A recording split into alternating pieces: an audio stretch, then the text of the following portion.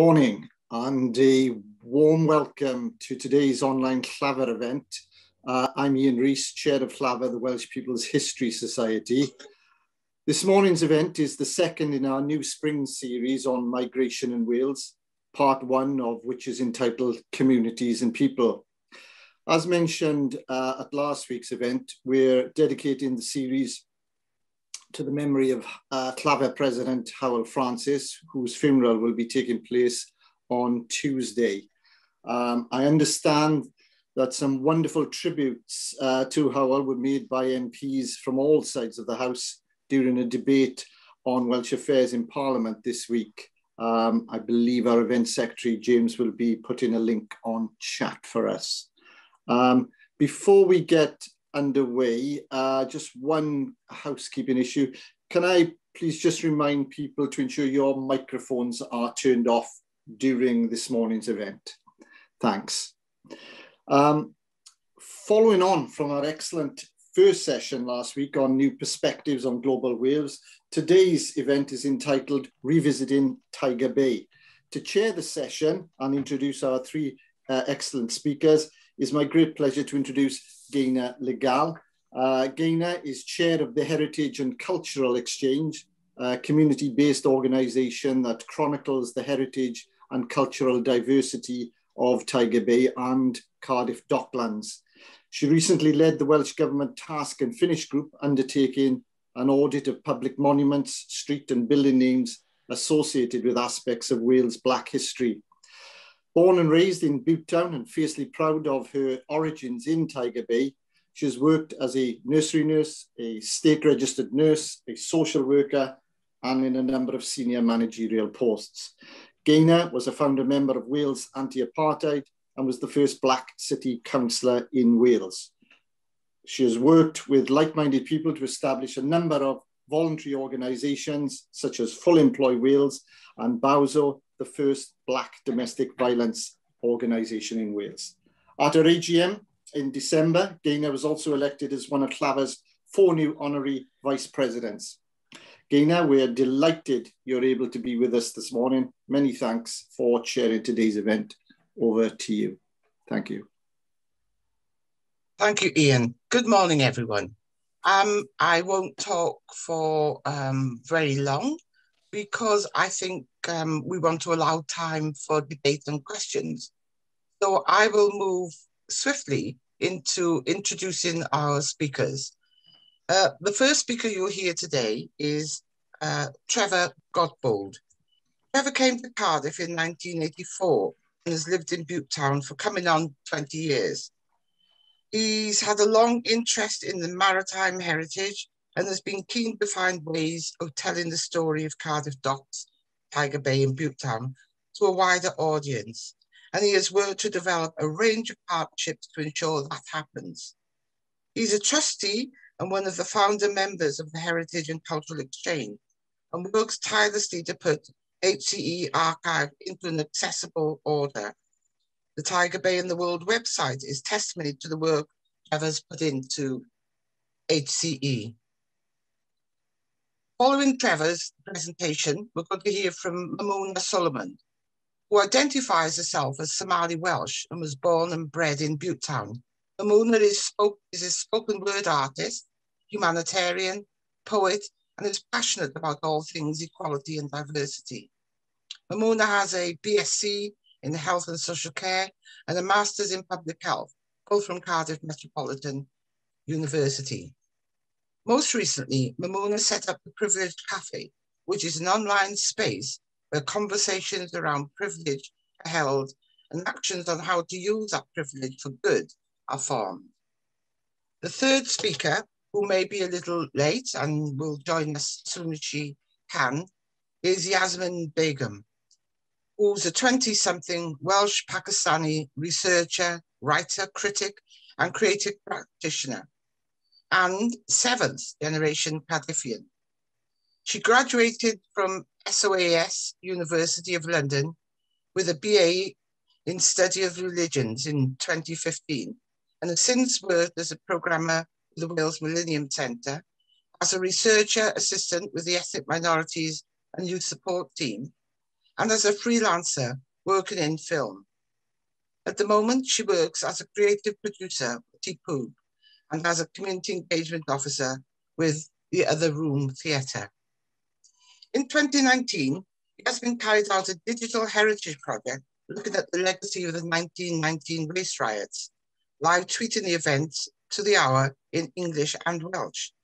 She's deeply interested in topics and themes relating to post-colonialism, cultural memory, heritage, Wales, and multiculturalism, especially how it crosses over with Tiger Bay. So that's the introduction to our speakers. I'm going to call on Trevor Godbold to begin his presentation. Trevor, over to you, please. Good morning, everybody. Thank you for the introduction, Gaynor. I'll now see if I can share my screen and bring up my presentation.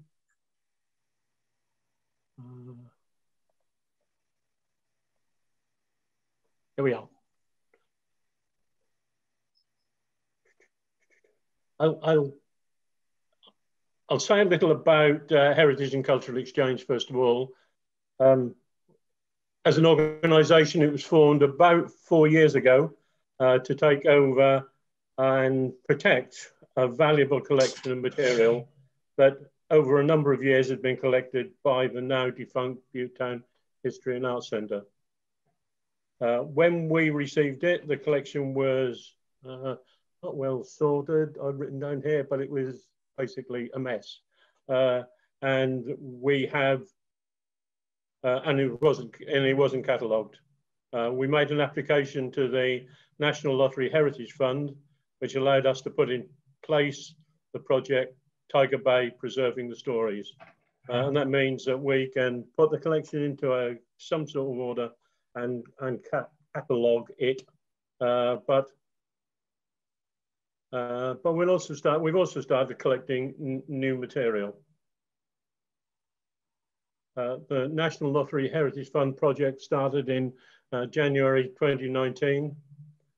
We employed a community collections officer who, assisted by a team of volunteers, has been busy tidying up and recording the collection, and we have started an online archive. The collection has some 4,000 or 5,000 images of people, places, events around Cardiff Docks, Butetown and Tiger Bay. There are 800 or more cassette tapes and other recorded materials of oral history recordings, books, magazines, personal documents galore, yeah, much more. Needless to say, COVID-19 has placed a bit of a hold on what we're doing, but we're determined to finish the project by the end of the year is the target we've been given. We currently have a small administrative base at Butetown Community Centre. The collection itself is in storage in Glamorgan Archives, where of course it gets the right conditions for proper archive storage.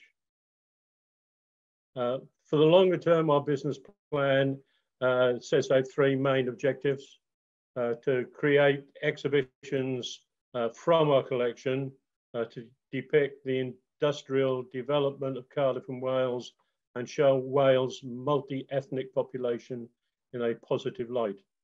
We want to work in partnership with other organisations to encourage a wider appreciation of the role of immigrants and migrants in that development. And finally, to develop educational materials using the collection and deliver educational programs for schools and adult groups. We have a steering group that includes representatives of Glamorgan Archives, Cardiff Museum, and the National Museum of Wales. We already have working partnerships with the Open University and with the venues and visitor services at the Centre. We're a charity partner with Cardiff Council for the Rugby Code Breakers project, and also our oral history tapes are now becoming part of a major UK-wide project called Unlocking Our Sound Heritage, which is being led by the British Library and the National Library of Wales. This means that all our oral history recordings will be digitised so that we can make them widely available. For more information about the organisation, you can have a look at our website, tigerbay.org.uk. The collection is starting to go up online on hcarchives.org.uk.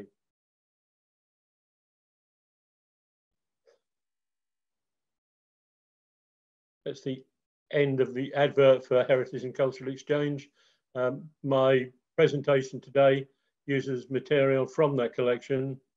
I'll start with what essentially will have to be a brief history of Cardiff Docks, Bute Town and Tiger Bay, and then move on to look at or include and look at some of the community and people that live in the area and how that has changed.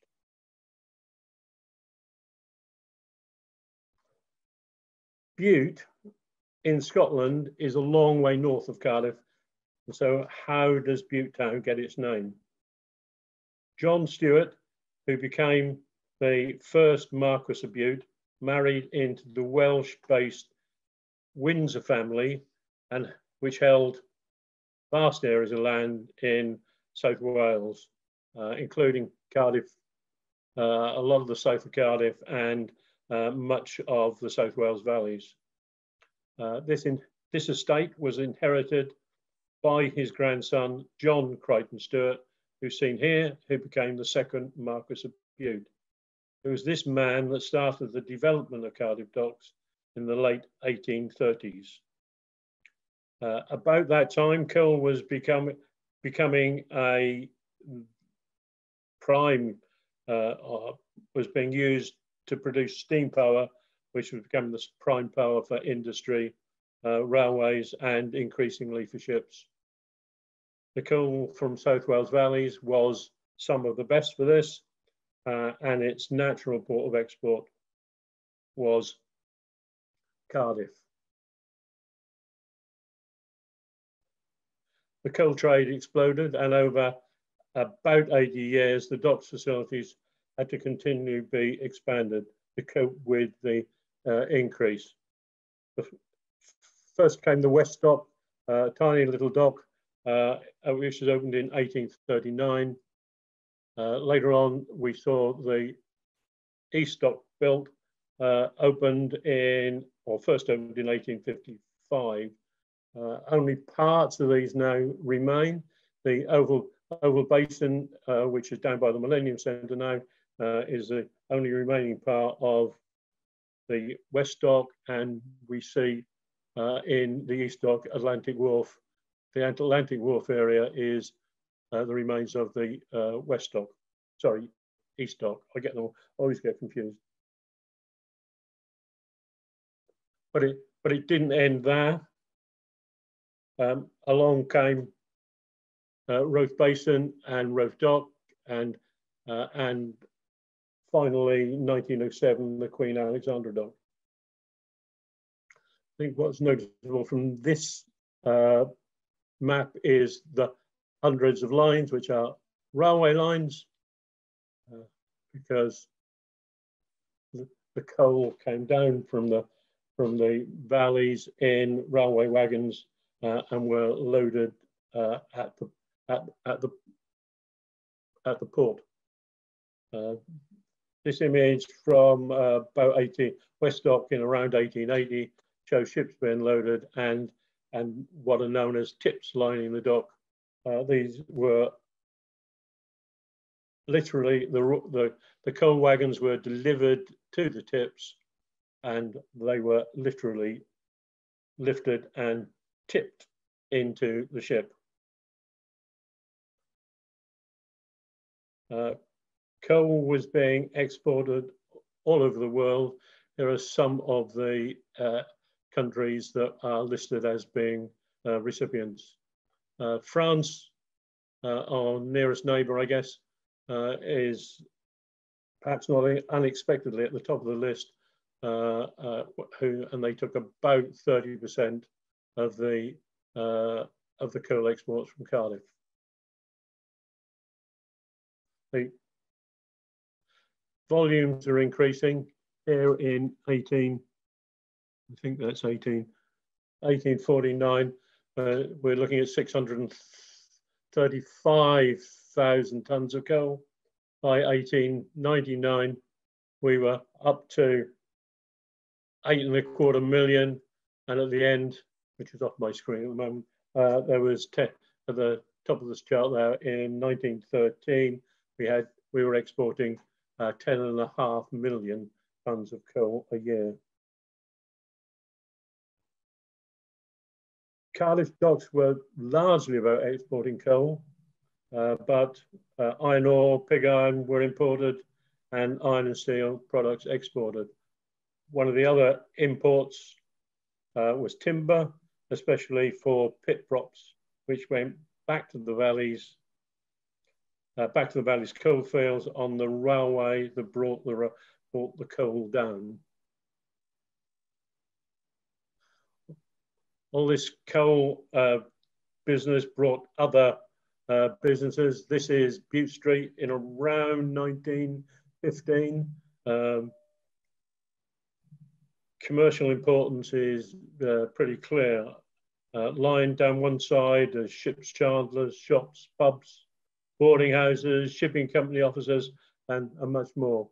All gone now, of course, apart from only the wall remains, on the other side of which was, of course, the railways, the danger of the railways and the docks.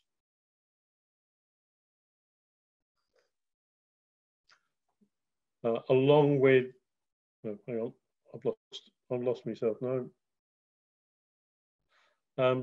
Yeah, homes were needed, and for the coal merchants, ship owners, managers, dock workers, and seamen. So Lord Bute also became a residential property developer as well as a dock owner. His houses were very much upmarket properties intended for the middle-class managers, like these in Loudon Square. But as Cardiff expanded its boundaries, the middle classes decided that living close to the dusty, noisy, busy docks in their railway network was not for them, and moved out to the suburbs. In Loudon Square and its neighbouring streets, the houses were too big for the poorer signal families to afford, and so many became lodging houses for sailors between voyages. Surrounded by pubs, cafes, and the sort of places where visiting sailors found entertainment, that much maligned Tiger Bay was coming into being. This aerial view from around 1910 shows how Cardiff Bay and the docks had developed. In 1913, as I mentioned before, there was 10.5 million tonnes of coal being exported. 113 coal exporting businesses, 70 firms managing ships, about 320 ships were being managed. Census shows the population of Cardiff increased from 2,500 in 1811 to 180,000 by 1911. In the next 10 years, another 40,000 people were added to the population of Cardiff. It was a real boom town. Now, this picture, I think, gives a good impression of what Bute Town was, and essentially, I guess, what it is now. It divides in at the bottom left here is the River Taff, the Glamorganshire Canal, which I haven't mentioned before, but it is now, of course, the Canal Park. We have two docks, the West Dock and the East Dock, and you can see the coal tips lining the docks. Three sort of almost segregated areas of buildings. Here, the terraced houses were largely occupied, I think, by dock workers. In the middle here was the commercial area with the coal exchange and other offices right in the middle. And here, a little bit further out, was Llafur Square and Tiger Bay.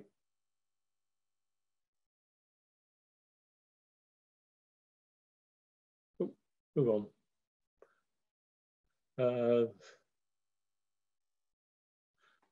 But it is often happens with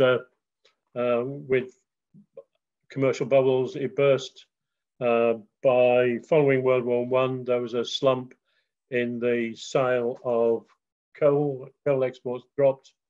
A couple of reasons for this. One was that the war had accelerated the use of oil for ships and other powering other industries. For instance, in 1913, 95% of all shipping was coal-powered. By 1930, this figure was down to 35%. So a great big drop in the use of coal. And also, while during the First World War, South Wales coal was being used to fire the ships of the Royal Navy and the British Empire, our export markets found other sources for their coal, developing their own. So, and then came the collapse of the shipping market in 1920. It got oversupplied, and the Great Depression in the 1930s. This aero film shot of Roath Basin and Roath Dock seems to show a busy dock, but these are some of the ships that were laid up in the 1920s because there were no cargoes for them. Butetown was no longer the boomtown it had been. But the people stayed, and we see that Butetown had become the home for 50-odd nationalities, a veritable League of Nations. I guess in the current way of speaking, they were economic migrants, but many of them would have regarded themselves as British citizens, coming as they did from what was then the British Empire. Some of the earliest seafarer arrivals were from the Cape Verdes. Some are said to be here since the 17th century, but certainly by 1880, they were joined by people from the Caribbean, the Caribbean islands and Somalia. Very much a mixed community in terms of nationality, race, and religion.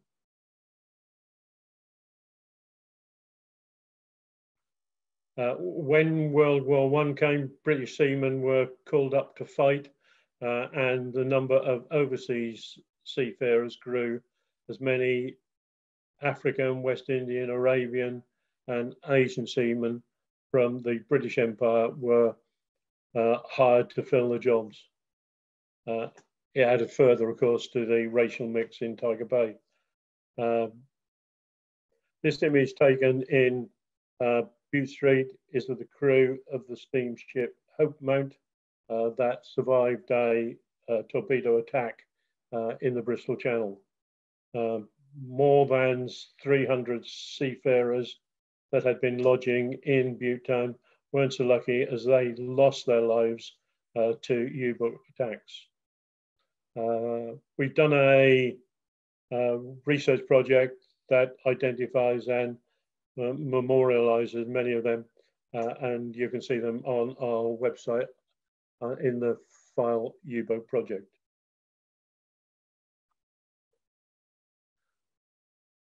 World War II, the docks came under the control of the government and played a major part in the preparations for D-Day and the subsequent involvement of the USA.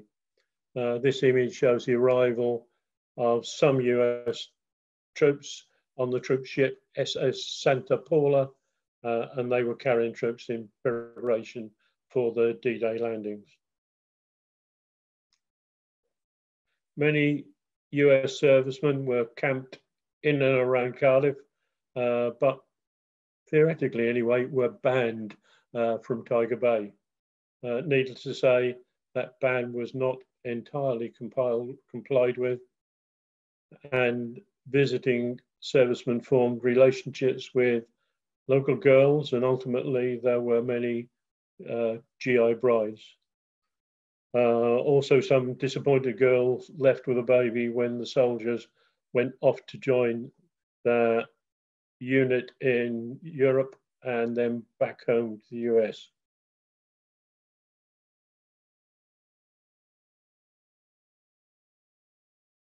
By the 1960s, the housing stock had deteriorated and local policy fell in line with prevailing UK national policy of the day towards improving housing. But in Bute Town, that meant new social housing, and these tile blocks of flats were built to replace what were regarded then as slums. Many long-term residents were moved out to the new estates in other parts of the city. The result was a mixture of delight in their new homes and disappointment at the loss of their long-established community. Even 60 years on, this loss is still felt to some extent. But new communities came along to take their place. In 1987, along came Cardiff Bay Development Corporation to regenerate the derelict docklands of Cardiff. Unused docks were filled in and industrial dereliction cleared away. This picture was taken from the tower of the Pierhead building while that was happening. Where is it gone? This is Bute East Dock being filled in, which is now the site of the Millennium Centre and the Zenith. Part of these warehouses, which date back to the 1870s, is also preserved. It's moved a bit and is now preserved as part of Craft in the Bay Gallery.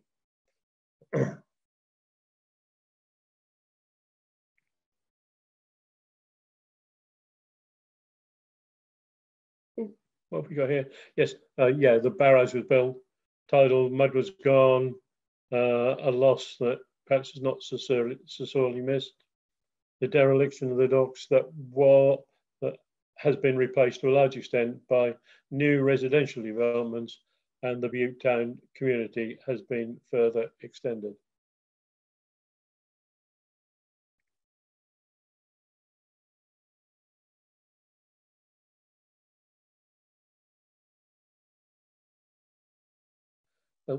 Take a look at some of the, just a random few pictures from our collection that show some of the community as it was. This is the Angelina Street Mission around 1930. The guy in the middle here with a big moustache is Mr. Bowyer, who was a leading figure for many years. Apart from handing out soup, the Angelina Street Mission was somewhere where the people of Bute Town could meet. Children attended Sunday school, wits and holiday treats. Wits and treats were organised, and as part of the Christian ministry, a benevolent club provided food and clothing for the destitute.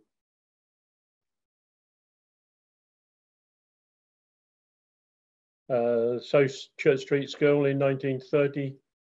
I think the wide ethnic backgrounds can be clearly seen.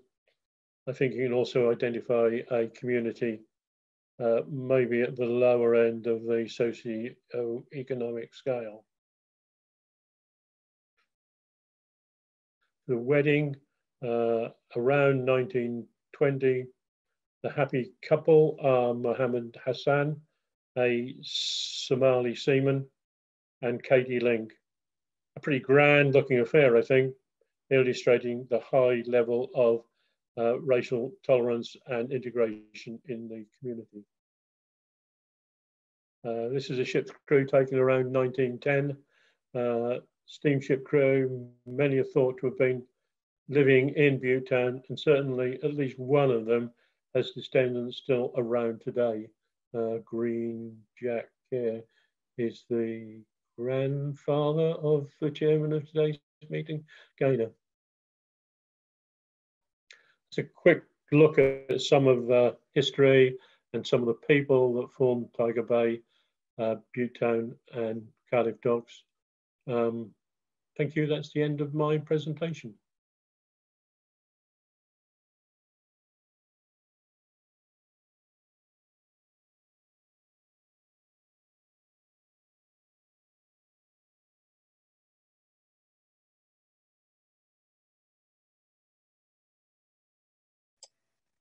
Thank you, Trevor. Trevor set the scene for us, how Tiger Bay, Butetown began. And like Trevor said at the beginning, sort of whistle-stop tour, but left lots of room for questions. If you could just hold on to those questions, because the next speakers will take the story on and bring it up to date. When I've got a couple of questions myself, or want to open up the debate, but we will, as I said, leave questioning to the end, if you don't mind, and we will move on to our next speaker, Mymuna. Are you ready, Mymuna? I am, yes. Can you hear me fine? Yeah, over to you. Thank you. So I just want to first of all say diolch yn fawr iawn to James for inviting me. Honestly, I'm really grateful to be part of such a great event. Yeah, so I just want to say thank you, diolch yn fawr, to James and the team. And yeah, just a big welcome and bore da to everyone. Thank you for joining us. I'm a little nervous, but I was really into that presentation with Trevor, by the way. I was so into it, and then it's like, yeah, that's my presentation finished, but maybe we'll have space and time for questions. So much I was learning from that I'd never actually come across. So yeah, as Gaynor initially introduced me, my name is Mymuna Soleman.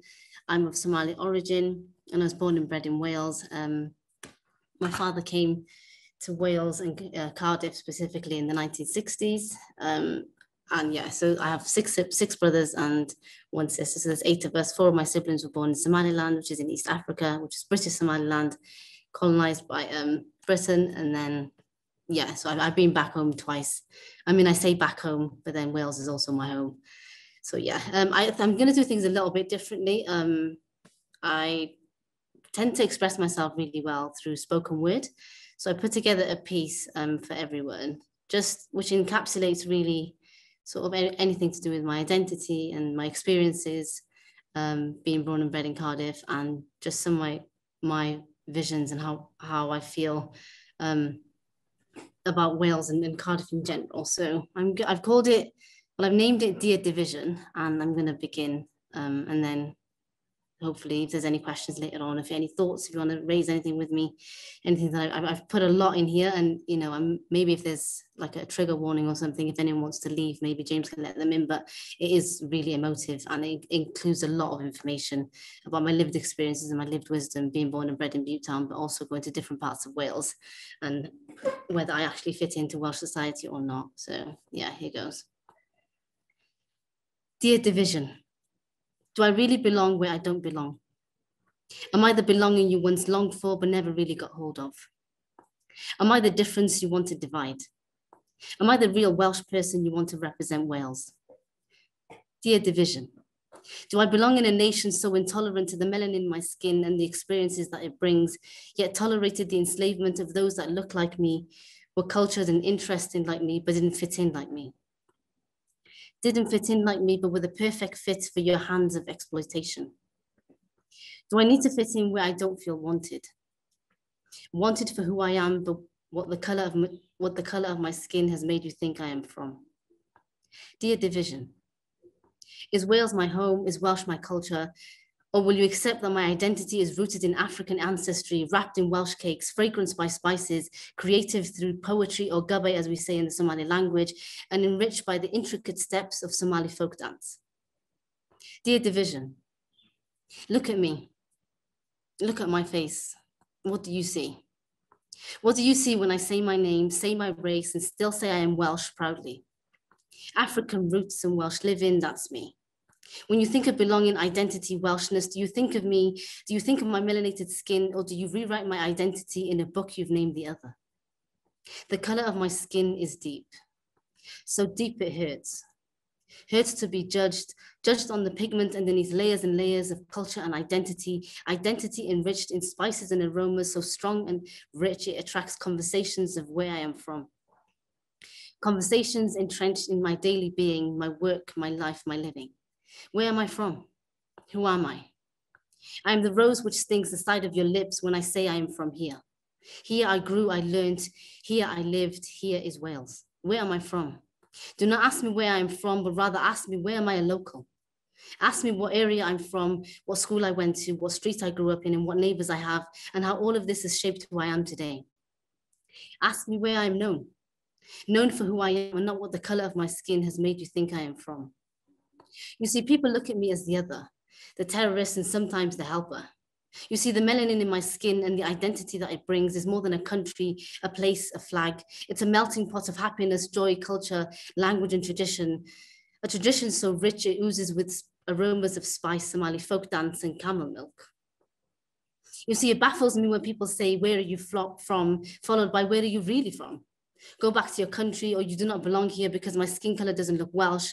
I replied with it was the people with the color of my skin and culture and heritage who were enslaved and took part in your identity, your history, and your economy. What do you see when you look at me? Do you see a police officer, a Welsh language speaker, a sportswoman, a construction worker, an academic, a politician, or do you see oppression, indifference, anger, and fear? Tell me, what do you see? You see, I am human, I am Muslim, I am Black, I am female, I am Welsh, I am me. You see, division doesn't recognize Tiger Bay. Division doesn't see a strong sense of community. Division doesn't want to see Tiger Bay.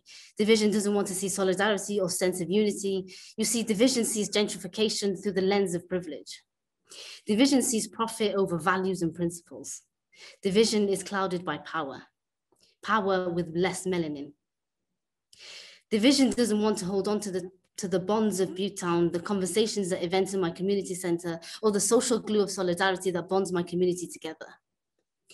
Dear division, when you see racism, do you think of the effect that it has on my mind, body, or being, or do you jump to the defense of the instigators, the racism deniers, and the accusation starters? Do you get scared to speak up, act up, and then show up to that meeting of support for your dark-skinned colleague or your colleague wearing a headscarf? Dear division, when you see racism, do you think of the effect it has on my mind, body, or being, or do you jump to the defense of the instigators? You see, division doesn't realize that living and walking in Black skin is being followed by security in a government building. It's being told your name is too foreign or too difficult to pronounce for a job interview. Living while being Black is being told you're the elephant in the room. It's being told you sound too common. It's being told you speak very good English. How long have you been learning Welsh? When did you move here? What's ironic is that's the same Black skin that was used to build the buildings you now work in, the houses you now live in, and the money that feeds the same mouth that says that I am less than. I am less than in terms of, dear division, you may be aware that I am less than in terms of equality, I am less than in terms of job status, I am less than in terms of equity, but I am more than in terms of empowerment. I am more than in terms of resilience, and I am more than in terms of fighting for my rights. My human rights are the power that strengthens my voice. It's the power that gives me confidence to hold hands with my accomplices, not allies, but also gives me strength to dim the light of those with more tools in the box that was created by me. But division can stay divided. Segregated and privileged, what dismantles this obstructive systemic form of othering is the melting pot of culture and tradition that holds its power as Tiger Bay as one. Thank you. Diolch yn fawr iawn. Thank you. Thank you very much, Mymuna. Thank you. Yeah, very powerful, raising lots of issues that we need to discuss. Can you remember the questions that you want to ask of Mymuna, or the areas you want to take forward for further discussion? Yeah. Until we've had the last speaker. Is that okay with you all? All right, thank you very much, Mymuna. Thank you. Can we now move on to Yasmin? Are you ready, Yasmin? Yes, I am. Please bear with me as I make my Zoom background like as professionally appropriate. Bear with me. Thank you. Thank you so much, Gaynor. And it is lovely to see you. Hi, everybody. Thank you also for bearing with me. Family member was taken to hospital last night, so I had a bit of a knock-on in terms of my timetabling. So I'm really grateful to James, to Muna, to Gaynor, and for everyone else, and Trevor too, for bearing with me. James has a PowerPoint up that I've sent him. So I'm going to wait for, oh, excellent. Thank you ever so much. Thank you. Please may we go from the first slide.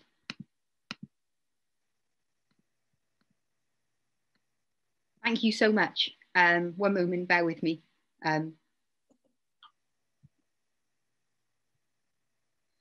My name, diolch yn fawr iawn I chi. Fy enw I yw Yasmin Begum, rwy'n dod o Caerdydd. I'm 27 years old and I live in my hometown of Cardiff in Wales. My pronouns are she, her, and I work in the creative industries in my day job. And I'm really grateful for Llafur for hosting me this morning to talk about Tiger Bay. I've always been interested in Tiger Bay for various different reasons because of the almost archetypal relationship to multiculturalism that it shares not only to Britain and in Britain, but also importantly, like of and in the British Empire. I've got a personal connection in some ways because my late great-grandmother, for whom I was a carer, ran the Big Windsor in Cardiff Docklands.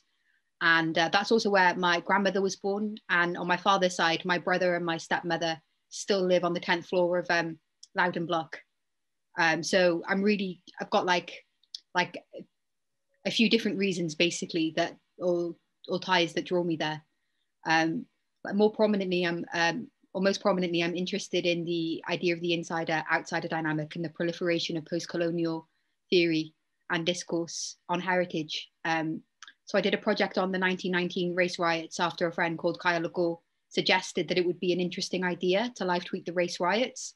Kyle Legall is Gaynor Legall's nephew, and he lived on my council estate as a child in Grangetown. So to have this idea suggested to me by someone who's older than me and then just be like, hi, Kyle, are you okay? Can I do that thing? Was really amazing because Kyle works as an artist for National Theatre Wales. So to know an artist growing up and to know an artist who was employed and then to know an artist who was employed full-time with his job, it was just like this massive game changer for me and everybody that I knew. We used a variety of different software to undertake the 1919 Race Riots project, and that's what I'll be talking to you about today. Thank you. Next slide, please, James. Thank you so much. So I've just run through all of that. 27, so I'm 7th generation Cardiffian. So, you know, if you go back 6 generations, you'll find people in my family in Cardiff. Please, may I have the next slide? Thank you. So this next bit is a brief introduction to Tiger Bay. This is a photo I got from the Tiger Bay Heritage website. I really like it because I often find that a lot of the black and white photography of the time just leaves me a bit cold because there's always like a gaze, whether that is like a white gaze, a male gaze, a cisgendered white male gaze, but I always acutely feel it. And like, especially as like a BAME woman, like a lack of BAME women, especially in like early 20th century photography from that area. So these sort of like visual landscapes that articulate the geospatial geography and landscape of Tiger Bay prior to regeneration and prior to gentrification is really important for people like me because I was 4 when the Cardiff Bay Redevelopment Corporation was started.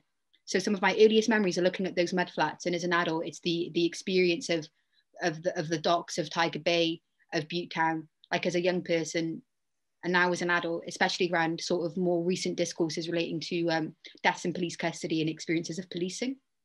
Next slide, please. Thank you.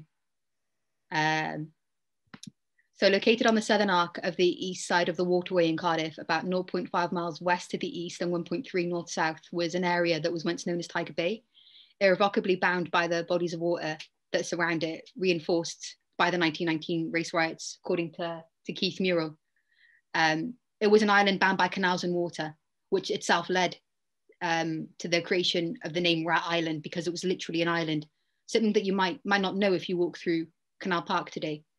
So the creation of Tiger Bay by the third Marquess of Bute made him the richest man in the world at the time, and Cardiff was his playground. A thriving dockland that only expanded as Welsh coal expanded, and the South Wales coalfields grew to be the most productive in the world. They fueled the industrial age in Britain, the empire, and across the world. A second and third and later fourth and fifth dock was built to keep up with demand, and the population of Cardiff exploded like literally overnight. So according to Sophie Gilliatt-Ray and Jody Mellor, who were scholars at the Cardiff Centre for Study of Islam at Cardiff University, Tiger Bay was a microcosm of empire. So the creation of the Suez Canal, the creation of the Aden British Protectorate and the Somaliland British Protectorate that Mymuna touched upon were all push and pull factors that drew in merchant Navy seamen from across the world to come and work in Butte Town. Likewise, there were lashkars, a Farsi word meaning army. Or is it soldier? And thank you. Yeah. So if you could go to that next slide, please, on the map of Butte Town. Thank you. So this is an older map of Butte Town. People from over 50 different places lived here. And by the early 1900s, Tiger Bay was exporting 9 million tons of coal a year. This made it the second largest dockland in the world after New York City, which was like the largest one in the world. About 10 years later, at the second largest population of Black, Asian and minority ethnic people in Britain, anywhere outside of London. And because the nature of the island, it was very, very densely populated. So it was like the most BAME area, if that makes sense. So it was the densest population of BAME people anywhere in the UK. And it was also the largest BAME population outside of England, in Wales, in Scotland by default. Naturally, Tiger Bay has been an enduring site of study around a number of topics and themes relating to its maritime heritage and ripe location for discourses of subalternity. So the next slide, please, James. Thank you so much. The influential American anthropologist, St. Clair Drake, was one of a handful of Black people trained in anthropology in the USA during the early to mid 20th century. And in 1954, he wrote his PhD on the racial association and classification in British Isles life from the Chicago School of Anthropology in 1954. So the Chicago School of Anthropology is quite noticeable because basically anthropology and ethnography has always been like extraordinarily racist because of its ties to knowledge production and empire. So Chicago School anthropologists sort of took that and flipped it on its head. So Butte Town and Tiger Bay also feature in the work of Stuart Hall, Glenn Jordan, Humayun Ansari.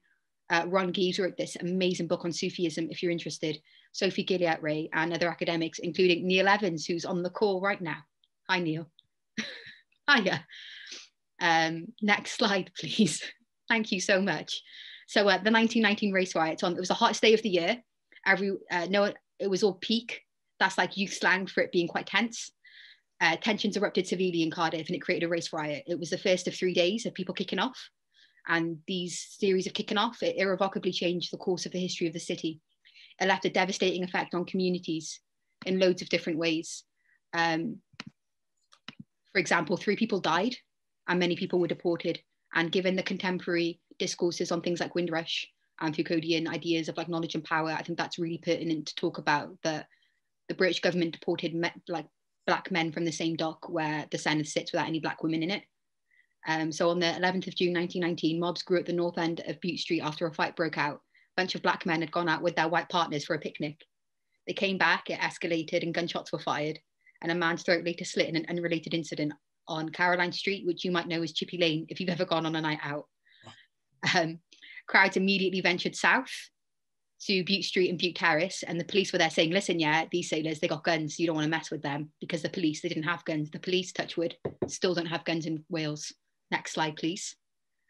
So crowds chased them to the corner of Bute Street and Bute Terrace. And the crowd grew larger as the news spread, and they desperately tried to storm Bute Town. Police advised them not to do it, and the scene would repeat itself with varying intensity to varying degrees, with this trigger point or focal point of like a barricade, if that makes sense.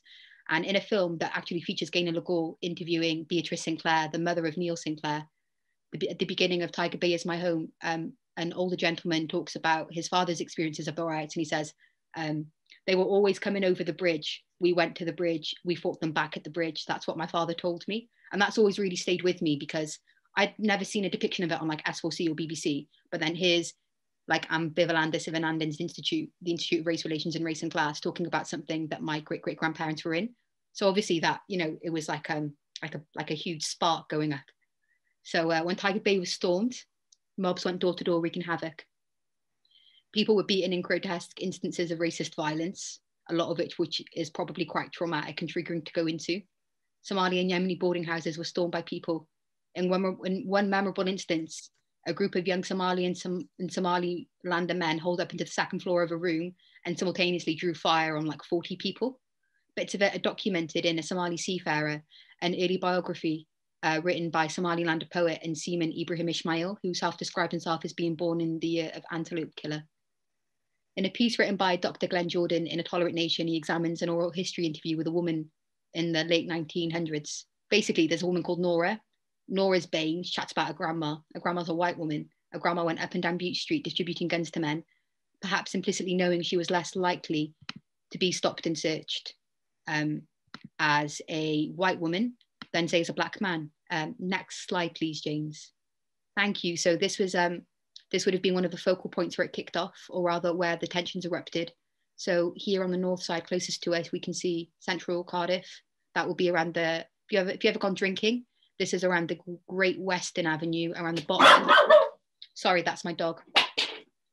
Around the bottom end of St. Mary's Street, around Jacob's Market, which historically used to be a cracker factory.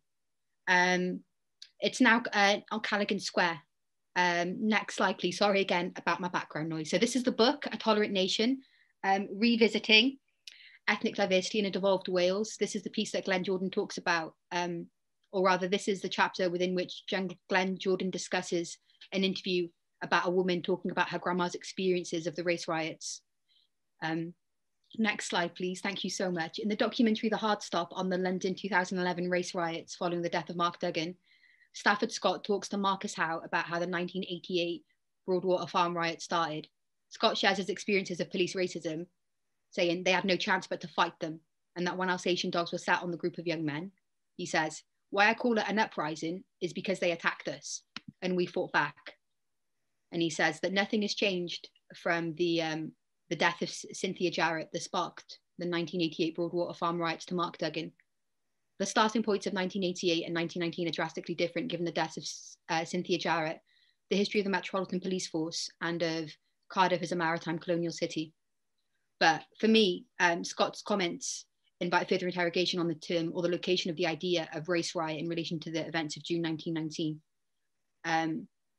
Dr. Martin Luther King Jr. said that a riot is the voice of the unheard. But what is the location of the unheard individuals in relationship to the race riots? Especially the fact that the perpetrators of the race riot are the unheard voices themselves. The 1919 race riots and the fortification of Bute Town as a community, combined with later riots such as the Somali Lashkar riots, make a fertile site within which conversations and discourses of historical people's resistance and radical ideas of grassroots, working class anti-racist organisation are embodied and found. And this is found through an examination of the political and personal lives of the Tiger Bay community. Next slide, please. Thank you so much. I think a lot about this because of the wider violence that took place towards migrant and BAME communities in the UK, such as the implementation of the Alien Order Act, that made a hostile environment for merchant Navy seamen. And then there was like a mass repatriation of BAME seamen to other countries. But proportionally, not as many people wanted to go from Cardiff as other areas. And when ships did wash up in places like Jamaica, the ship was mashed up. They tried to destroy the ship. It was vandalized. They got there. And on one instance, a group of men wrote a letter to David Lloyd George, I think. Sorry, my history is always really bad, which is ironic given that I'm here. They said to him, listen, our wives, our children, our sons, they're all in Cardiff. We want to go back to Cardiff. They said, look, you can't go. but the thing is that they were technically British subjects. So they were British subjects in the British Empire, but they couldn't go back to Britain. So I was really grateful for Kehinde Andrews in Back to Black, where he says that the experiences of the Anglophone colonized countries of the Caribbean as settler colonizer, well, plantation nations, like that relationship that those communities share with the UK, he says, is really similar to that of like the antebellum US South and those communities with the north of the USA. Next slide, please. Thank you so much. So I was taught about, there isn't a lot of discussion on the 1919 race riots. It's not widely studied, apart from a handful of works. There aren't many cultural depictions of it. This is unlike other instances of riots and resistance in Welsh memory, like the Charter Uprising, the Merthyr riots, the Rebecca riots, the miners' strikes, Tonypandy riots, Penrhyn Quarry strike, or other instances of resistance in Welsh people's history other than those 6. This is reflective of a wider institutional and cultural pattern of behaviour towards topics in historiography relating to Welsh identity and Welsh history around BAME history, with recent discussions on anti-racism, leading Amgueddfa Cymru or National Museum of Wales to release a statement admitting their part in upholding and perpetuating systemic racism. But how can you uphold systemic racism when you're subject to the 2011 amendment under the Race Relations Act, which puts on institutions a due regard to promote good race relations? So I'm really interested by how these ideas of like race riots that like our ancestors went through become like these like battlegrounds for modern day conversations on being third sector and the legacy of Awima, along with the decolonization topic in humanities as a commentary on the post-colonial turn in humanities. So Welsh BAME people are located at an intersection of being BAME, where most conversations on BAME people and communities in the UK focus on like England. Conversations on Welshness very rarely, albeit more now than historically, interrogate Welsh identity and the Welsh cultural and political sphere around race and ethnicity, creating an idea essentially of whiteness as Welshness or Welshness as whiteness, both of which are different but interlinked if we use like Sarah Ahmed's derived like framework to look at EDI around this area.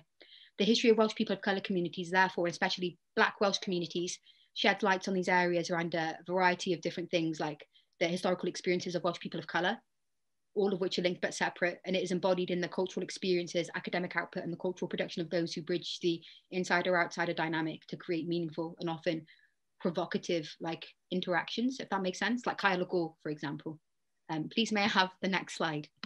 Thank you so much. So this is a depiction of the Rebecca riots. I was taught about this for my history GCSE. I got that in 2010.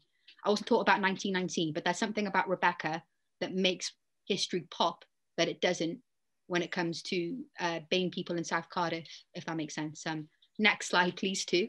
Thank you so much. So as some of you will know, this is from the Penrhyn Quarry strike. And the reason I talk about Penrhyn is because I find that Anglocentrism and its proliferation in Welsh academic spheres have led to our own insider discourses, not only around Welsh identity and language, but around North-South divides, language divides. So the fact that he had 2 kids and he called one of them Sugar and one of them Slate, combined with Charlotte Williams' sort of legacy, I think that like we haven't really had as many conversations on this as we should as a nation, especially around like where the money came from and about transatlantic slave trade. And often, like as a Cardiffian, like please, I'm begging you, like let's drag these conversations out of Cardiff, you know, like let's look at other places, let's look at how things like this happened. Next slide, please. Thank you. So this is a scene from Kyle Gore's graphic novel on the 1919 race riots. This is available online.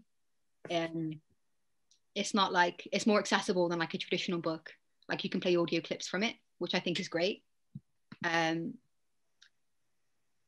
You can look up additional links, and it's been created with an academic called Dr. Mike Pearson, who is based at the University of Aberystwyth, but also Cardiff University with basically, so it's like a historian and an artist, and they got together, and what they've created is really, really robust around these 2 different areas.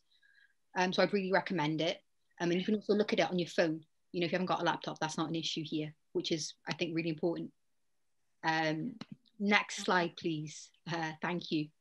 So this is a contemporary, this is, you know, if you stand over by Grangetown near Clarence Bridge, like near that way, and then you look eastbound towards Splot, like this is what you'll see. And the pierhead that was there, like you know, when my step grandfather, a seaman from Trinidad and Tobago came, he would have seen that building there. The one on the left he wouldn't have seen. The one on the right, that only came when I was 6 because of devolution. So the geography is massively changed, you know, from that first image we looked at to the second image. I wanted to explore the 1919 race riots because I had a bad experience of stop and search, and I felt really upset by the epidemic we were experiencing in incarceration And I felt really passionately that, like, how can I put it? It's like, just because you think it's shit doesn't mean it should always be shit. Pardon my French. You know, I felt that like as a young person, as a woman, as a queer person, as a Welsh language learner. Like, even though I didn't necessarily see Asian people in St. Fagans, that didn't mean I couldn't not do the 1919 Race Riots Twitter account, because it wasn't, I knew it was going to be a good idea because it came from Kyle, and I've known Kyle since I was a child. And like, I just felt like so frustrated at my proximity to like academia, at my proximity to police violence, my proximity to these lived experiences. So it was just, it came out in a burst. So I didn't anticipate like how many people would read it or how many people would interact with it. So I was stopped and searched the day before, well, on the anniversary of the Newport Race Riots, and accused of being a crack dealer. And like, no one had crack on them. It was just a stop and search. I think they wanted to make up arrest numbers. And, you know, I had the sort, like, I wasn't given a ticket. They asked me loads of super racist questions. They took me to Newport police station. And I felt really angry at what I'd experienced, because that day I'd been recording with Hanch. Hey, bless her. Been recording with Hanch and with Espadwarak on the 1919 race riots. And I whipped out my contract. I said, "Officer, I'm not a crack dealer. I'm a journalist." They went, "Look, she's got a contract. She is a journalist." And I thought, oh my days, if I didn't have this contract, would they legitimately think I was a crack dealer? You know, like, would they have enough to arrest me on and put me in overnight? And, you know, if I hadn't have dressed in, like, if I dressed in a tracksuit and not in a suit, would I not have been driven back? Those sort of questions. So I was aware that, like, my experiences then weren't too dissimilar from the experiences of other young mixed race people in Wales 100 years ago. So the 1919 race riots exist as contested history because Welsh people of colour communities are located at an intersection of being Welsh and being people of colour at a time, a peak time of conversations on, and like during a peak time of conversations on an anti-racism renaissance in the United Kingdom, especially when we sort of decolonise the decolonising discourse from the global north. But as I mentioned earlier, who really is like an unheard voice? What did the 1919 race riots mean for Welsh memory? What do they mean for heritage? And most importantly, what does it mean for young BAME men under 20 who are still experiencing incarceration, stop and search, windrest and deportation after 2 young black men have died in police custody in South Wales since the beginning of this year? Thank you so much for listening. Sorry, that was a bit of a whistle-stop tour. And thank you ever so much to James for helping me with the PowerPoint, because I've got really bad executive dysfunction today. Thank you. Thanks everyone for listening. I'm going to clap you. Thank you. Thank you very much, Yasmin. Thank you. Can everybody hear me? Yes? Okay, good. We've had 3 presentations, 3 very different presentations. They've certainly given me lots to think about. One of the issues for me is my pleasure in hearing the voices of the younger generation. I grew up in old Tiger Bay, you know, so you know, the perception of Mymuna and Yasmin, the sense that they feel about their home the same way that I feel about my home, although it's a very different place to that which I grew up in. The links between the history, I think, what happened in terms of the presentation Trevor gave us, the development of the docks and how Tiger Bay itself began, and what is happening now. There are so many similarities that it does, I think, beg a lot of questions. So I won't talk anymore. I will now open the floor for questions from the audience. I don't know how we're going to do this. I think the easiest way, I can see somebody's hand, but I don't know whose hand it is. Oh, so, James, that's me. We've got a few questions in the chat. I'm more than happy to help where possible, and I put my hand up so I didn't talk over you. I was going to put my hand down now because I'm chatting. Okay, now I can see the chat. Okay, so I'll read through the questions. Right, let me start at the beginning. Lots of praise for your presentations. I'm really glad that the audience liked them. Where is the question?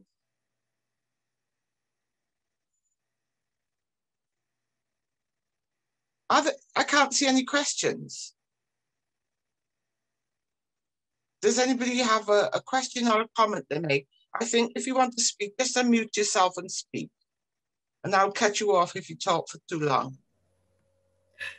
Diolch, Gaynor. Thank you very much indeed, Gaynor. I thought there were three fantastic presentations, and I found Mymuna's, especially and Yasmin's, very moving and very, very enlightening. I'm sorry, Trevor, I thought yours was very good as well, but because I taught history for a long time and I worked at the National Museum, I'm sorry, I knew a lot of that before, but you presented it beautifully and so coherently. It's like such a strong story out of it. I would like to know where there are maps, is there anything that shows all those links between Cardiff and the world and Cardiff, because you made that point, Trevor, it was kind of United Nations stuff. And I would like to see that visually. Is there any way I could do that? Diolch yn fawr. Thank you. Trevor, do you want to answer that or shall I? I can answer it, I guess, by saying I don't know of any such map. I have to say it was one of those things that I have thought about over time, because we do have a lists of where the coal went and where the people came from in reverse. Could I put one together? Well, I can have a go at some stage. Trevor, some years ago, Bhutan Asian Art Centre were funded by the Roundtree Foundation, and we put together some teaching material. And in that teaching, in the little booklet, we did a map of Bhutan and the links to other countries. And it was children were involved, and it was the children from, it was Montjuic School. They talked about where they came from, and it made links on that map to the world. We should refresh it and publish it, I think. Yeah, because it is something to be proud of. You know where it is? Yes, I do. Oh, there we go. Excellent. Thank you very much. I ask a question, I get an answer. Brilliant. Diolch yn fawr iawn. Thank you. There's a question there about Mymuna's song. Where is it? It's gone. It's about, yes. This is from Stephanie Bolt. It says, inspired by Mymuna's reading, I'm curious if you see these histories as songlines to be shared deeply so they can be carried through generations. And if so, how would you suggest sharing so we can all experience learning? That question's to Mymuna. Thanks, Stephanie, for your kind words. Thank you so much. I probably would say I do see a songlines. Now you give me the explanation, because I actually haven't heard of that before. But yeah, I probably would say through education and teaching, you know, making it part of the curriculum. Education, everything I talk about, anything we do talk about, always comes down to education, and which is key. So yeah, I'd probably say schools, and you know, making it part of maybe the curriculum within schooling, or just ensuring that young people from a very young age are actually taught this as part of their curriculum, or even like extracurricular activities. That's what I would say to that. Can I just say one of the issues in two things. One, Yasmin mentioned Sinclair Drake, and Sinclair Drake was the mentor of Glenn Jordan, and Glenn Jordan came to Cardiff to complete the dissertation, Sinclair Drake. And that's how Bhutan Asian Art Centre got started.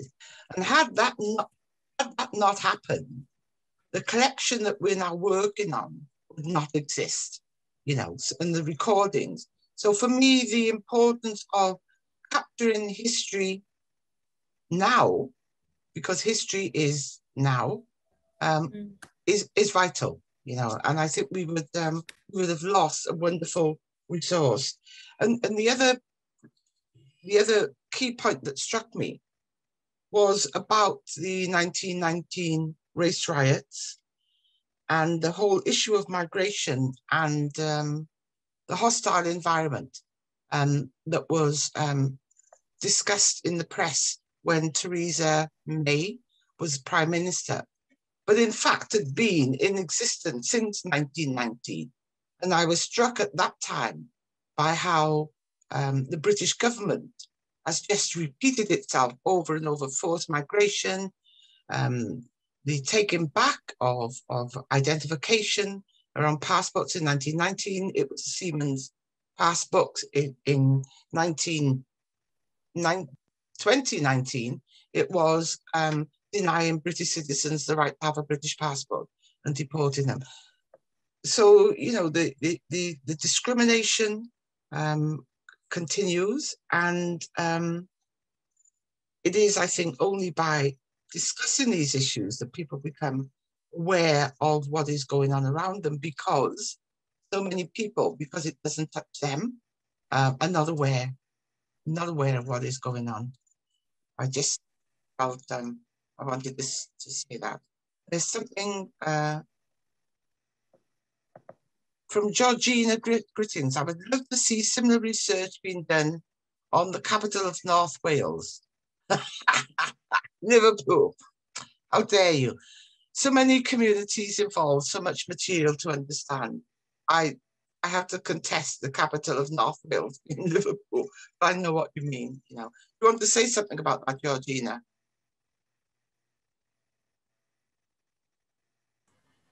Sorry, I had to unmute myself.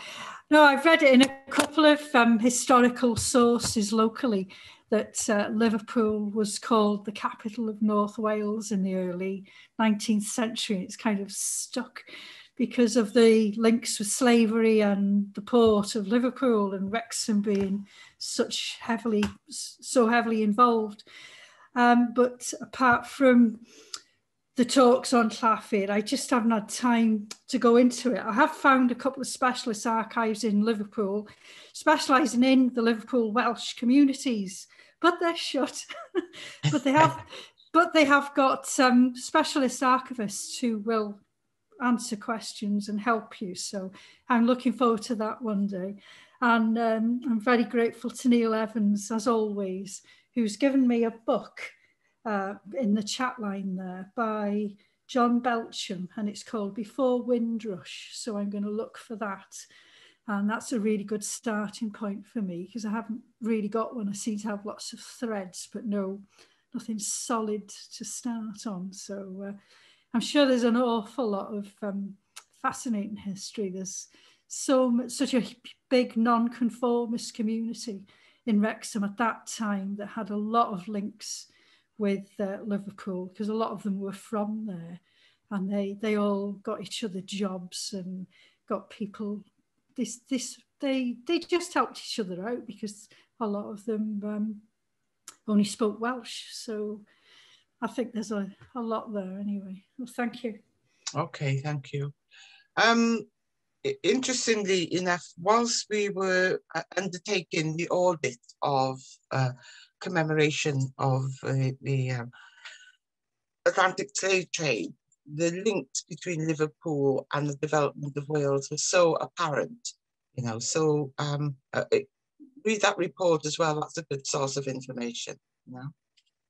I'd give you the link if I knew where to get it, but I'm sure if you went on the Welsh Government website or something,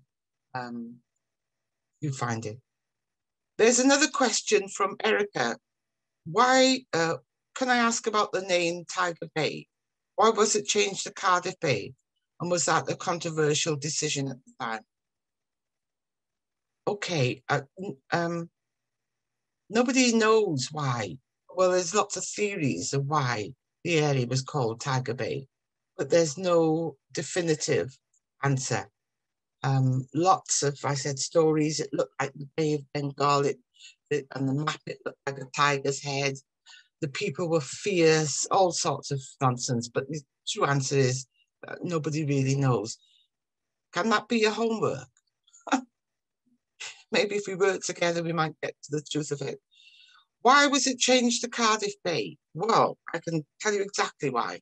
At a meeting with Cardiff, one of the early meetings, just to set the context, before Cardiff Bay was established, South Glamorgan County Council had already started redeveloping the area, and they built the county hall. And South Glamorgan published the fact that they unashamedly wanted to redistribute wealth and activity from the north of Cardiff to the south of Cardiff. And they started that off by building County Hall, and were in the process of developing the derelict Auckland that Trevor showed you, when the government of the day stepped in, Margaret Thatcher's government, and the Secretary for State for Wales, whose name was Nick, I can't remember, and I cannot repeat in public the name that my husband gave him, but it rhymed with Nick, came to Cardiff. And at a very early meeting, there was talk about renaming that whole area. And so my husband, Paddy Kitson, wanted to retain the bay bit in commemoration of Tiger Bay, and so suggested it was called Cardiff Bay. And then later that name was adopted as part of the development plan, and that's how Cardiff Bay came into being. So I blame him. I've never let him forget that, because I thought it took something from my home. But there you are. Everybody now calls it Tiger Bay and Butetown. So there's still a separation. Any more questions?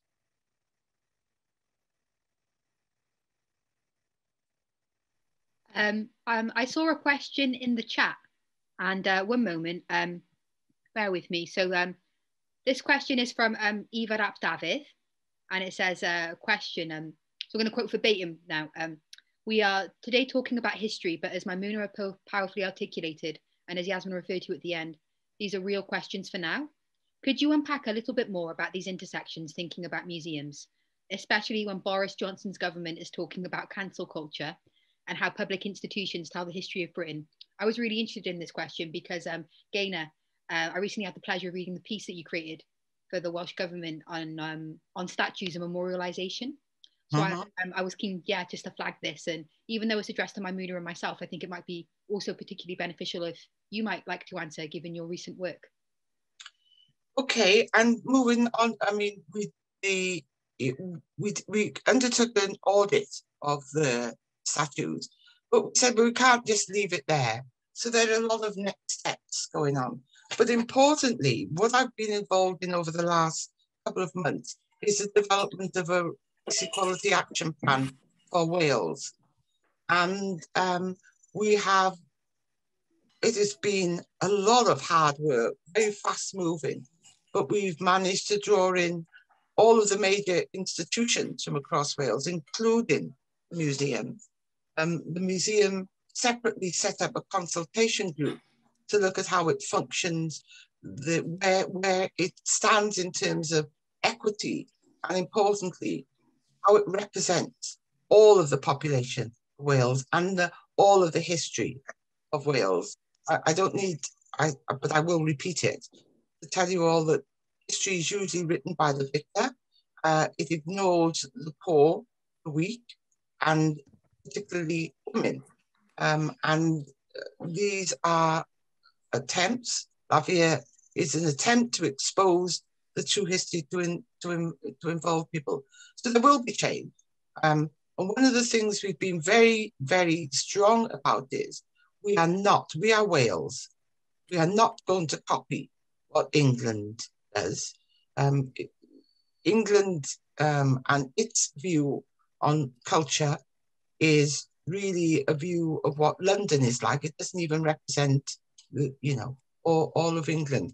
So as I said, we're developing this plan, and it should be going out for consultation in March. please have a good read and get involved and comment on it.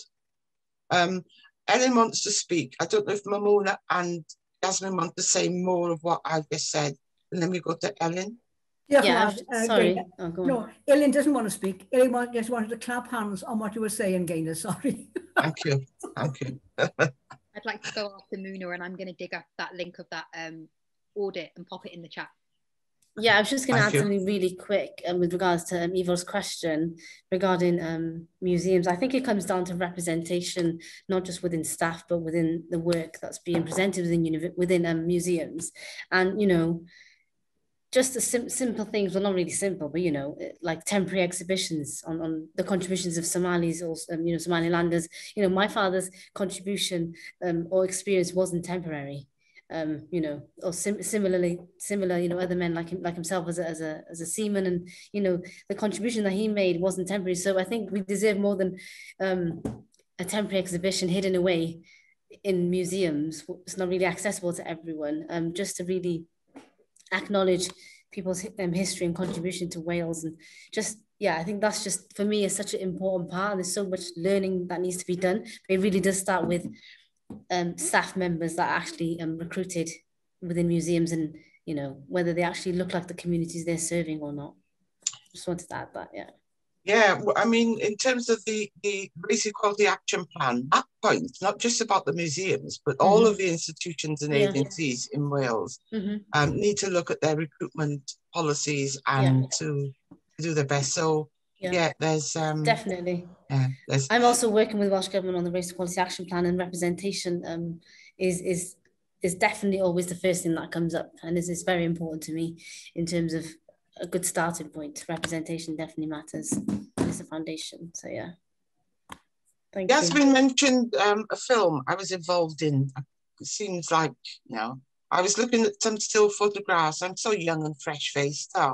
Anyway, in that film, we have a Somali man, Abdi Guri, called him. And he talked about coming to Cardiff in 1920 and what it was like. And the way he was a seaman, and the way in which the pay was separated. And he talked about the different pay scales for white seamen, from Caribbean seamen, from Arab seamen. And he said Somali seamen and African seamen. And he said, you see how they separated us, Somalia and Africans? They tried to make us fight amongst ourselves, you know. And it's interesting that in terms of how we see ourselves and how we integrate, going back, listening to that man talking about 1920, you know, I often wonder how much has really changed. There's something in the chat about someone organised, it's from Steve Head. His wife is organising a conference, and he's given an email address for people who want to get involved. They're looking for working class voices, young female Black voices, especially welcome. Any more questions? Right. Questions. Sorry, there's one more. Please, may I answer the question briefly? Sorry. Thank you. Sorry, Yasmin, go ahead, please. Sorry, yes. I'm really interested on museums, because a lot of museums are basically using public sector tax money to make out that they're not racist when they are racist. And if they'd done their due regard after what Stephen Lawrence's mum fought for when I was 7, none of this would be happening. So I'm really interested by how public money, so basically, you buy crisps, and the 20% VAT off the crisps, that goes into public money, and then that all gets doled out to different institutions, so that Wales can ring up England and say, yes, I've got Welsh Jamaicans. They're in the museum. I've got 5 of them. I've got my KPIs for the new financial year. So this area of race, ethnicity, nationality, and multiculturalism between England and Wales, given the colonial dynamic that Wales shares with funding, is really contested. Because maybe it's easier in Wales to bring in someone from Manchester to talk about people in Butetown than it is to bring someone from Butetown to talk about people in Butetown, because those relationships are very tense about who gets to represent who. And I feel that this acutely plays out in museums. So as a child, I went to St. Fagans one week and National Museum in Wales the other week. So I was really grateful for like the early exposure to like the largest collection of Impressionism from Monet outside of France and on Welsh people's culture and history. But I never saw Somali people, I never saw Yemeni people, I never saw Asians, I never saw people from Trini, I never saw Jamaicans. So I'm really interested by basically who are the instigator of these conversations and who are the beneficiaries of these conversations. So for example, Thomas Picton, he was a slave owner in Trinidad, liked to torture children, let's be really blunt, and especially young women. And his statue, I wrote a petition to get a statue brought down. And I did this because my stepdad's dad is from Trini, and I'm Asian and he is of African descent. So I'm aware of those dynamics, if that makes sense, and the sort of lived experience of being of the Trini diaspora while not looking of the Trini diaspora, but also looking at the Trini diaspora, if that makes sense. So I did this because I thought it was minging that people would eat there and they'd like party basically with this like horrific bloke in a statue form, and we had to get him out. And I knew that after Colston, I wouldn't be able to get 20 Pakistani or 20 Docks people or Grangetown people together to go and bring down a statue and chuck it into the Docks feeder with Cardiff police station around the corner in the civic centre. So I had to go the formal posh route. And that posh route was the petition, because I couldn't drag him into the canal myself. I had a lot of FOMO after Bristol. But now there's, the Sub-Saharan Advisory Panel in conjunction with National Museum of Wales. They've got a 30k fund. And then this is going to go to an artist, and that artist will be known as the person that addresses the legacy of Thomas Picton. So it's not so much about, say, who signed the petition or the experiences of, say, the people on, like, part of my friends, like fucking minimum wage working in, like, City Hall, or, like, living below a living wage, having to, like, clean this statue. What it is basically this conversation is being identified as a tense subject, and whoever can be a beneficiary of this goes down in history books. So I feel that at the moment, when it comes to, like, museums and whatnot, everyone wants to be a beneficiary of the change, if that makes sense, not just museums, but in policing, around deaths in police custody, around discourses of multiculturalism and Welsh politics. But no one, in my experience, is really willing to spearhead those conversations because of, number one, it's awkward. Number two, there's coming back. So I'm really interested by how it plays out around Picton. Like, why is it that the chair of the Sub-Saharan Africa Advisory Panel was selected to be the Black History Month worker for the museum? If the museum had given their due regard under the Race Relations Act, then all of this work would have happened when I was a child.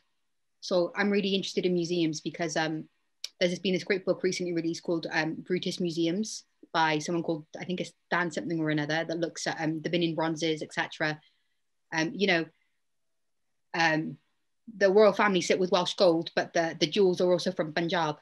So all of these different conversations on museums, like, it's also in town and you can get there on the 33 or the 66 or the City Line, or you go to the British Museum and you go and see the Mould Cake, which is gross because it's in, like, Bloomsbury. But even though that, like, it might seem really far removed from our day-to-day lives, like, all of it belongs to us. So I'm really interested by how these conversations on multiculturalism and due regard play out institutionally, because I don't think that my tax money or your tax money should be going on propping up people who are institutionally racist. Thank you for listening to that. Thank you. And that conversation has been rehearsed a couple of times in different ways in the development of the Race Equality Action Plan. And one of the issues that was raised quite early on was, why do we have to do this? We've had legislation in place, like you said, Yasmin, so long. Why isn't it happening? Why isn't there change? So the plan is very much focused on change and outcomes, not about talk, not about aspirations. All the departments have had to have goals and outcomes. So as I said, it's going out for consultation. And I just urge you, in particular, Yasmin, but everybody to get involved with their comments, because I agree with everything that you've just said. Thank you for saying it. My pleasure. Thank you for listening to that. I feel really strongly about it because I know that my position as a light-skinned South Asian woman with a British passport, like, I'm very, very privileged. Like, so privileged, like I went to SOAS, like, the amount of social capital that brings me when I apply for a job is unreal. So I know that like for people like my stepfather, who's no longer with us, like working class Welsh black man of Trini descent, like I'm less likely to get stopped and searched walking out of City Hall in central Cardiff in a shower Alchemies than he is in like a suit, just merely because of anti-blackness and racism. So I feel that we've all got a duty of care to like spearhead these awkward conversations because, you know, like I remember your nephew Kyle when he was my age and I was my sister's age in Grangetown in the 90s. And I want it to be better so that when maybe my brother or my sister have children or Muna has children or, you know, anyone has children really, that it's better for them too. So I'm really grateful and thank you for your feedback on that comment, because I sometimes feel a bit nervous about, you know, just like bringing up Doreen Lawrence basically and why no one's done anything for the past 21 years, because then it becomes away from this abstract and more into higher. So-and-so didn't do 2000, I'm going to come for them, you know? Well, this whole series of debates is about migration, and migration is about the experience of those who have moved and come to live here. So everything you say has agency and has importance. So don't ever feel, you know, scared or embarrassed or hesitant about speaking up. We are silenced far too often. Thank you. So, and thank you for the advert for Kyle. I'll tell him. Well, we was the only artists. It was like I used to say to my friends, I know this bloke, he does art, he gets bare money. They were like, what? You know, and then I could tell them to Google him. Yeah. And he's so talented. I'm very, very proud of him. Anyway, back to the subject. Never mind my family. I just want to raise a point. Mymuna talked about the Berlin Wall, and I'm assuming you talked about the wall that runs along Butte. If you're from Tiger Bay, you say Butte Road. If you're not from the area, you say Butte Street. So I always say Butte Road. Okay. So the wall that runs along Butte Road, is that what you're referring to as the Berlin Wall, Mymuna? Yeah, yes, I was, yeah. I mentioned in the chat there, because it's just a totally different feel on Lloyd George, the makeup and, you know, the way the houses are built, and there's cycle paths that enable me to cycle there. There's just a totally different feeling. And then, yeah, back into that Berlin Wall, I just feel that sense of community and belonging.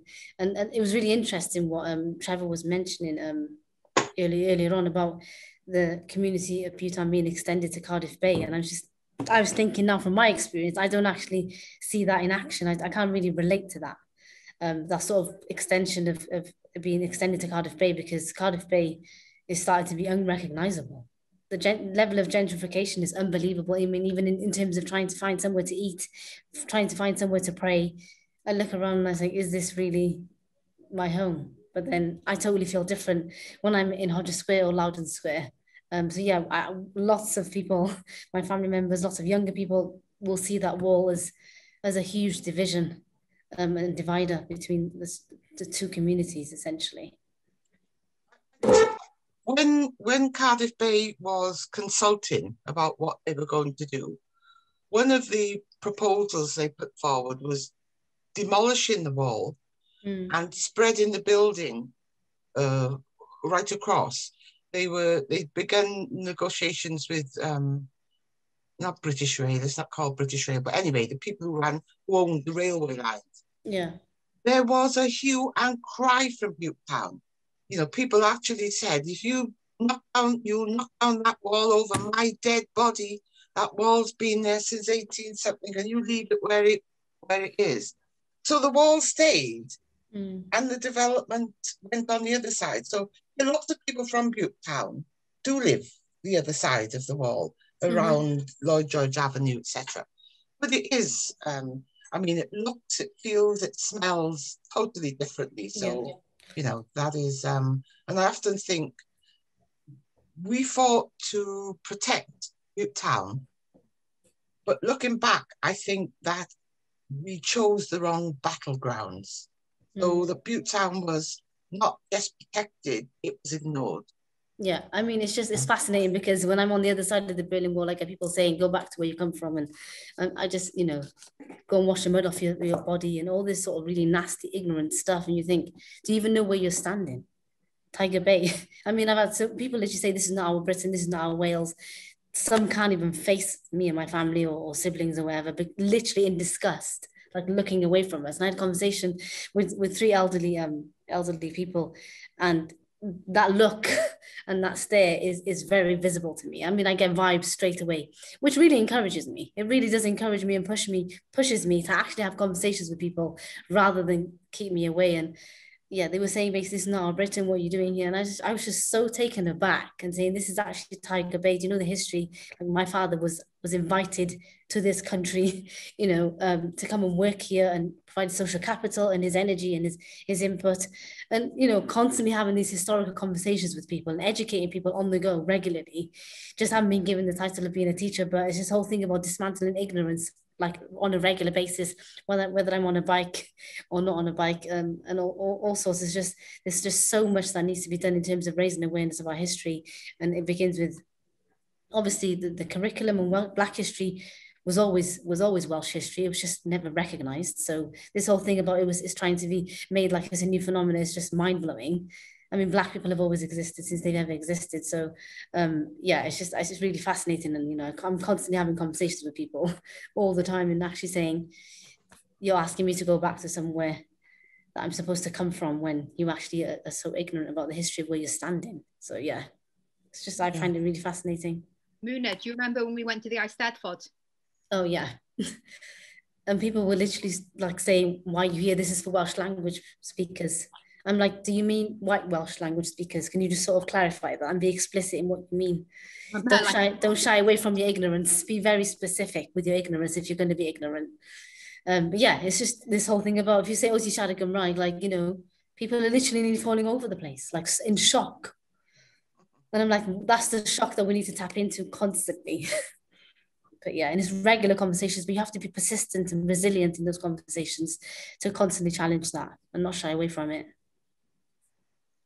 Okay, how are we doing for time, Ian? Dana, yeah, sorry to interrupt. Yes, conscious of time. Could we take one more question? Any more questions? Okay. Oh, okay, then I will thank you all. Thank you in particular to our speakers. And I'm going to hand you over now to Ian, who's going to conclude this session. Thank you, everyone. I've really enjoyed it. Thank you so much, Gaynor. And on behalf of everyone, I'd like to extend our grateful thanks once again to you for chairing, to Mymuna, Yasmin and Trevor for offering us such a range of powerful and engaging social, cultural and historical perspectives on Tiger Bay. Many thanks. Thanks also to you, the audience, for your comments and questions via chat. Grateful thanks to the organisers, James, Sean, Darren, Mywena and Matthew. As I said at the start, today's session is the second in our new spring series of online events. I hope you'll join us for our next event, which will be held on Thursday, 11th of March at 7 p.m. and which will be entitled Heritage and Memory Exploring Jewish Wales. The event will be chaired by Laura Henley, and the speakers will be Kai Parry-Jones, John Minks and Nathan Abrams. Details of how to sign up for the event can be found on our website and also on Llafur's Twitter and Facebook pages. And they will also be emailed to members in the coming week. Also, if you've missed any of our previous online events from 2020, or if you were unable to join us for last week's first session, recordings of all our events are available via the Llafur website. A recording of today's event will also be uploaded there in due course. It only remains for me to say thank you once again for your support and look forward to welcoming you back on Thursday, the 11th of March. Diolch yn fawr iawn. Thank you very much.